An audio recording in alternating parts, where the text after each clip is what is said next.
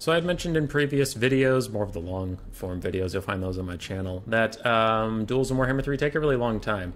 Well, they always seem to. They take a really, really long time in any Warhammer 3 situation, but it turns out that if you take the greater demons out of it, you can actually shorten the duels by quite a bit. Karl Franz beat Boris Ursus in about 2 minutes flat there. While I was testing Franz versus Boris to see if Boris could live up to the real empire of humanity, and their great duelist leader, I also thought I would test out Grease's Goldtooth as a meme. I was going to make fun of him.